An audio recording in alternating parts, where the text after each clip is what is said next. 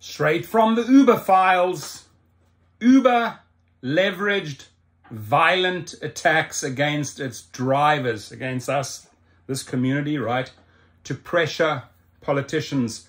In push for global expansion, company officials saw clashes with taxi cab workers as a way to win public sympathy, a trove of new documents shows, right? I'm not surprised if this guy is going to go to jail. There will be charges and other heads will roll. No doubt about it, right? So here we go. Let's jump straight in. 5 years into Uber's war to supplant the taxi industry, executives at the ride-hailing app were in danger of losing a crown jewel in their global conquest, Paris. The San Francisco startup was flush at the start of 2016, valued by investors at more than $50 billion, and was racing to expand into Africa, India, and Asia. But Uber's first international outpost, the French capital, had become the center of a bloody battle over the company's ambition, a trove of documents from inside the corporation shows. In the previous year, more than 80 Uber drivers had been physically attacked across Europe and dozens of their cars destroyed in clashes with taxi drivers who were fearful of losing their livelihoods as Uber's low fares upended their industry. When protests against the company erupted in Paris, managers began working from an unmarked office and for safety reasons were ordered not to wear Uber-branded clothing in public, the documents show. In a series of text messages on January the 29th, 2016, Uber's then chief executive, Travis Kalanick, pushed his top lieutenants to mount a counter-protest. Kalanick wanted a peaceful sit-in or march in the city center, civil disobedience, 15,000 drivers, 50,000 riders, he wrote in a burst of unpolished, often abbreviated messages. One executive in response raised concern about taxi violence against Uber drivers, and another said the company could look at effective civil disobedience and at the same time keep folks safe. Kalanick shot back, saying that if the crowd was big enough, Uber drivers would be safe, and if clashes did occur, he appeared to suggest that would benefit Uber too. I think it's worth it, the chief executive wrote. Violence guarantee success. There's the proof from the files. Thank you, Mr. McGann, for having the balls to expose all of this. Thank you for leaking the documents. Thank you for being the whistleblower. Travis Kalanick, on January the 29th, 2016, at 6:11 a.m., we have 50,000 riders. They won't and can't do anything. Travis Kalanick, 6:12 a.m., I think it's worth it. Violence guarantees success. Travis Kalanick at 6:16 a.m., and these guys must be resisted. No? Agreed that right place and setup must be thought out. The text exchange is among more than 124,000 company documents obtained by The Guardian and shared with the International Consortium of Investigative Journalists, a non-profit newsroom in Washington that helped lead an examination of those records. Reporters from the Washington Post and more than 40 other news organizations around the world collaborated over 4 months to mine the trove of corporate emails, instant messages, company presentations, briefing papers, invoices, and other documents. The documents provide a vivid insider account of how from 2013 to 2017, Uber used bare-knuckle tactics to expand rapidly around the globe as it became one of the most used transportation companies on the planet. The company launched operations on 4 continents in rapid succession, often without seeking licenses to operate as a taxi and livery service, casting itself as merely a technology platform that connected willing passengers and drivers. To try to rewrite laws to reorganize its position, Uber exported sophisticated American lobbying methods, the documents show, and it leveraged violence against its drivers in its efforts to win sympathy from regulators and the public. In some instances, when drivers were attacked, Uber executives pivoted quickly to capitalize, the documents show. If a driver had been stabbed or beaten, or bricks had been thrown at his car, company officials behind the scenes provided details to the media if they thought the violence would result in negative attention for the taxi industry. The communications show Uber would simultaneously activate its lobbyists using attacks on drivers to secure meetings with politicians and push for regulatory changes, the documents show. There's some taxi guys kicking an Uber vehicle, right? In the case of the demonstration in Paris, Kalanick and Uber managers helped arrange for a public show of support for the company at a time when taxi drivers were already clashing with police over Uber's growing presence in the country. By the way, when they talk of other managers, one of them was Pierre Dimitri Gore, who still works for you, Dara Khosrowshahi. Fire him today. The night after the counter-protest in the city centre, police said they intervened to prevent serious injuries as some 50 taxi drivers clashed with Uber drivers on the outskirts of Paris. Two former Uber executives who spoke on condition of anonymity said that company officials saw potential utility in the violation clashes and sought to capitalize on such incidents for public relations and political benefit. One said that the company would have been foolish not to do so. Why can't we be as fierce competitors as they are, so long as we are doing it in a reasonable legal way, the person asked. The other former executive who had knowledge of Kalanick's push for the Paris counter-protest said the episode fit a pattern. It was considered as beneficial to weaponize Uber drivers in this way, to get them to stand up for what they wanted, and of course, that served Uber's purpose. In response to questions from the Post, Jill Hazelbaker, Uber's senior vice president for marketing and public affairs, acknowledged past mistakes in the company's treatment of drivers, especially under Kalanick, who was forced out as chief executive by investors in 2017, and current treatment of drivers, poor current treatment under Dara Khosrowshahi. But she said no one, including Kalanick, wanted violence against Uber drivers. I call BS. There is much our former CEO said nearly a decade ago that we would certainly not condone today, she wrote. But one thing we do know and feel strongly about is that no one at Uber has ever been happy about violence against a driver. But he pushed it, and so did the executives at the time. So whatever she tries to say, it doesn't make that statement better. Devon Spurgeon, a spokesman for Kalanick, said in a statement to the Post that any suggestions he acted inappropriately was false. Mr. Kalanick never suggested that Uber should take advantage of violence at the expense of driver safety. It said the company expansion initiatives were led by over 100 leaders in dozens of countries and were carried out with full approval of Uber's robust legal policy and compliance groups. It continued, Uber became a serious competitor in an industry where competition had been historically outlawed. As a natural and foreseeable result, entrenched industry interests all over the world fought to prevent the much-needed development of the transportation industry. The documents shed new light on how Uber's arrival in Paris and around the world drove taxi drivers to desperation. Uber burned through investor money, suddenly and radically altering the ride-hailing market with artificially low fares when it entered a new foreign city, especially in Europe, where some of the most violent protests unfolded. In Madrid, the documents show the company at one point was paying incentives of $17.50 an hour to each driver, accounting for almost 2/3 of their pay. In Hamburg, Uber drivers would have made $2.20 per hour under market conditions minus a small commission, but the company paid each driver an additional $15 per hour, giving away rides almost for free. Uber was spending heavily to influence the levers of power in countries it entered. Globally, the company budget for policy and communication work was $90 million in 2016, according to one draft budget document.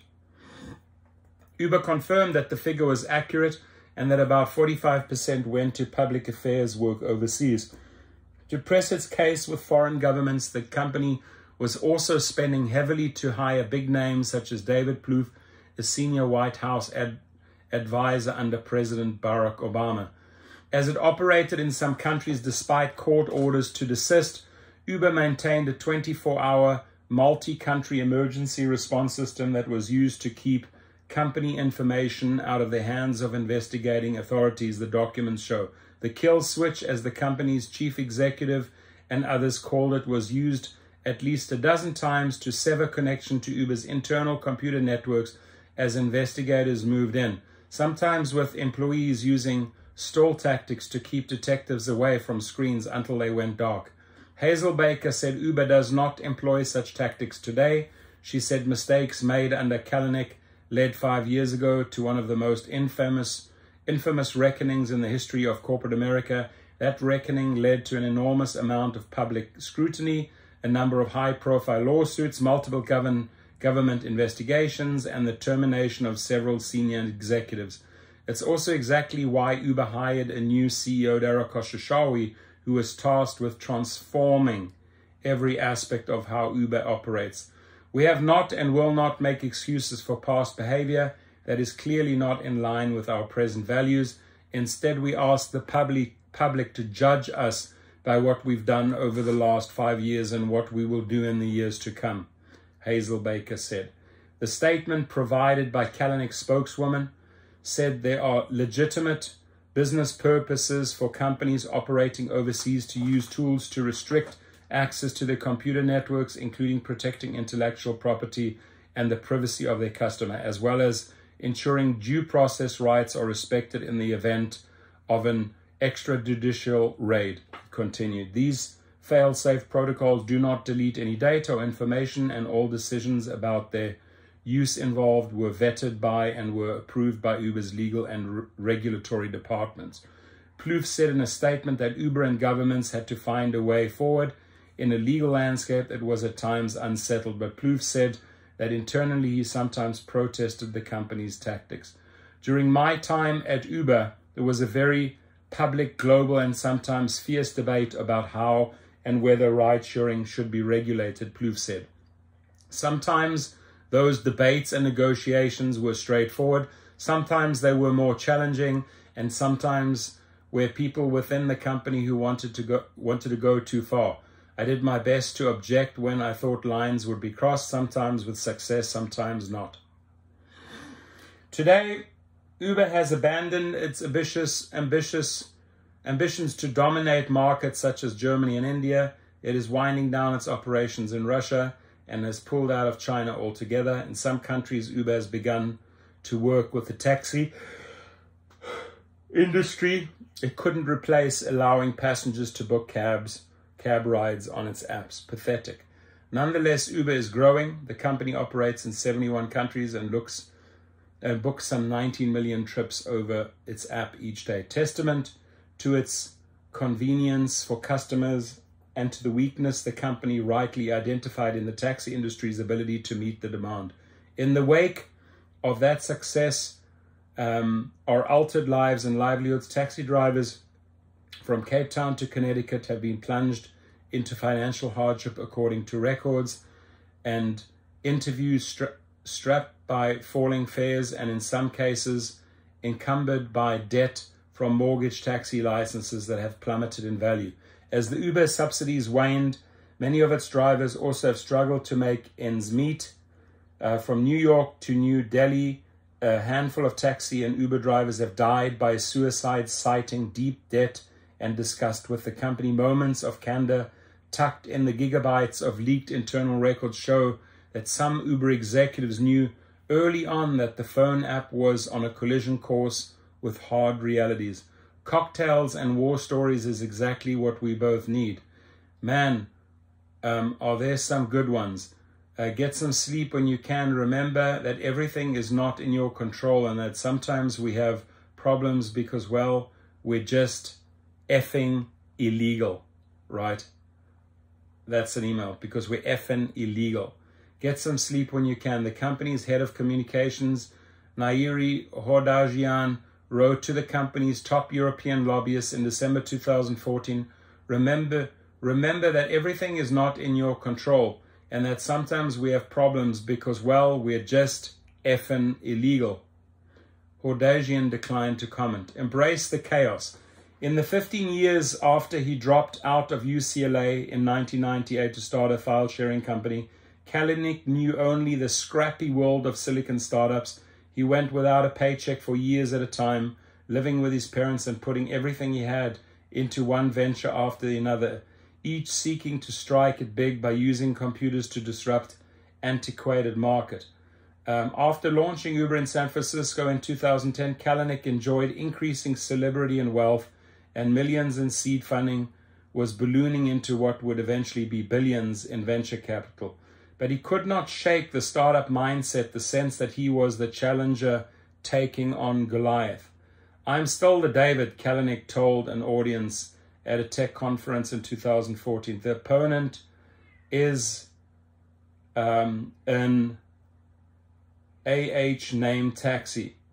He said, nobody likes him. He's not a very nice character, he said, adding that we have to bring out the truth about how dark and how dangerous and how evil Taxi side of things is. Domestically, Uber had faced pushback from the taxi unions and challenges from other startup ride-hailing apps, not the least of which was Lyft. Kalanick recognized that feuding with the up-and-coming competitors could quickly become a race to the bottom to out-subsidize riders' fares. To keep ahead, he sought to push Uber into new markets where its prime adversary would be the legacy taxi business. Kalanick set a goal of operating in 500 cities worldwide by 2017. In some of those places, there were no laws governing Uber's business model, and cities embraced it. But in many others, as had been the case across much of the United States, the laws were complex and unsettled, and the question of how they applied to Uber and similar companies was in dispute. In early 2014, the company heavily promoted the hashtag Uber Everywhere, highlighting dozens of cities worldwide where it had launched operations. In a memo to Uber's managers in India that August, Alan Penn, whom Kalanick had tapped to lead Uber's expansion across Southeast Asia, summed up his view of the company's approach. Embrace the chaos. The company had started there with a luxury car offering, but was drawing objections from regulators as it pressed into what was expected to be much bigger market of low-cost ride-hailing.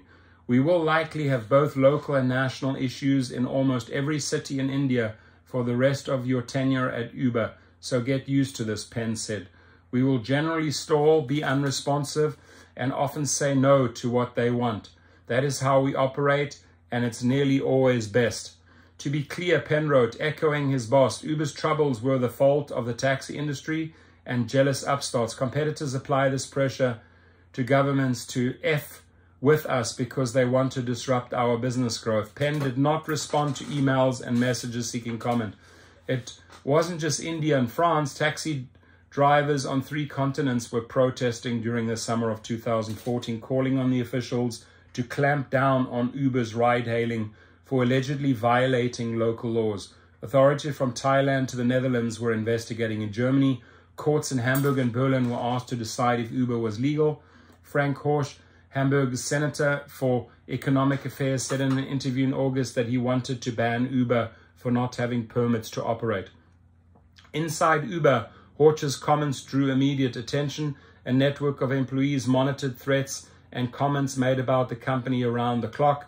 Uber's communications teams had built 89 databases spanning 5 continents and containing a combined 2,000 names of people the company saw as threats or points of opportunity for influence or lobbying, according to documents. Now, if they are monitoring threats on the internet today, whether it's on Twitter, Facebook, there are thousands and thousands of drivers issuing threats because they're fed up. Their livelihoods have been impacted by these arseholes, by these executives. So it's a hated company at the moment. It's not liked, right? So it's good that they're monitoring it, because they can actually then start seeing the level of hate against their company. In response to the German lawmaker's comment, an Uber lobbyist wrote, "Horsch needs neutralizing politically as well as in media terms." Uber campaign. With investors including Google voicing concerns, Kalanick set in motion a newly focused effort to win over politicians needed to rewrite laws around the globe to facilitate Uber's operations. He announced on August the 19th, 2014 that the company was hiring a campaign manager with name recognition among leaders worldwide. Plouffe, who had led Obama's 2008 presidential campaign, Kalanick boasted that Plouffe would be Senior Vice President of Policy and Strategy and Uber's Field General, in charge of messaging and beating the big taxi cartel. Plouffe was more diplomatic, writing on the company's website that Uber had a chance to be a once-in-a-decade, if not once-in-a-generation company, and telling Politico his job would be to change the point of view of established politicians. So you guys can go through the entire article. I'm going to leave the link. I'm going to leave the link underneath the video. Please share your comments. It is long. It's probably another 10-15 minutes long. So if you want to read it, go to the link below and pick up where I left off. Be safe out there. Thank you.